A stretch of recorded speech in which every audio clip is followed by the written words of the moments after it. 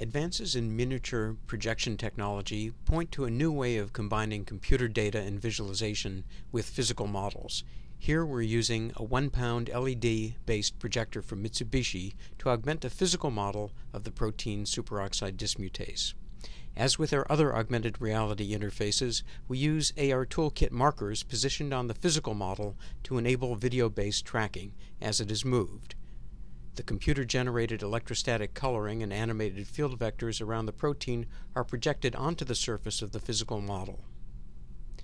While this is an early, handheld lash-up of the concept, one can see that the color coding and the animated electrostatic field arrows track the model as it is manipulated.